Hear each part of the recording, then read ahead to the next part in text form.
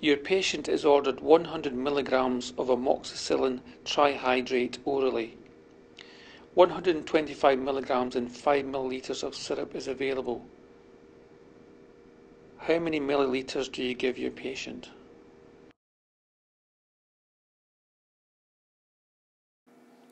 Your patient is ordered 100 milligrams of amoxicillin trihydrate orally.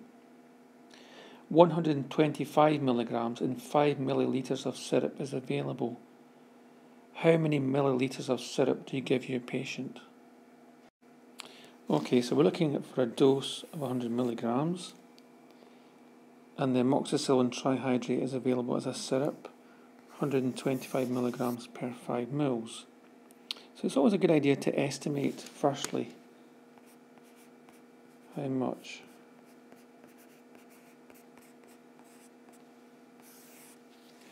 Well, we know that we're looking for 100 milligrams, and we have 125 milligrams per 5 mils syrup. So if we estimate, say, 4 mils of syrup would be about enough. Let's try that as an estimate. You know, it's going to be roughly something like that. So now we need to do our calculation. So we use the formula, what you want over what you've got times what it's in.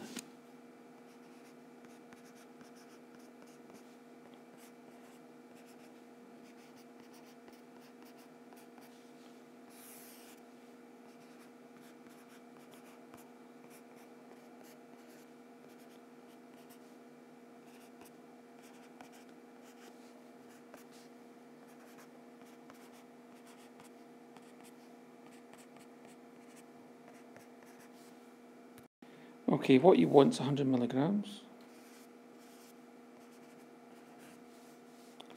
over what you've got. Well, we're talking about 125 milligrams per 5 mil.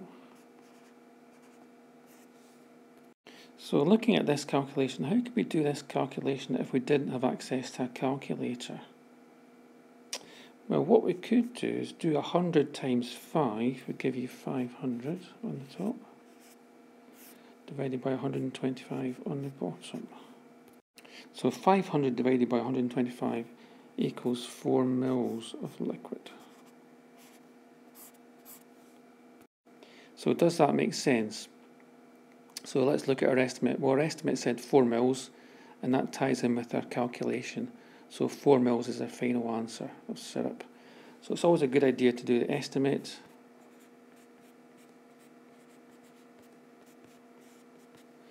and calculate, and then check and see if your answer makes sense.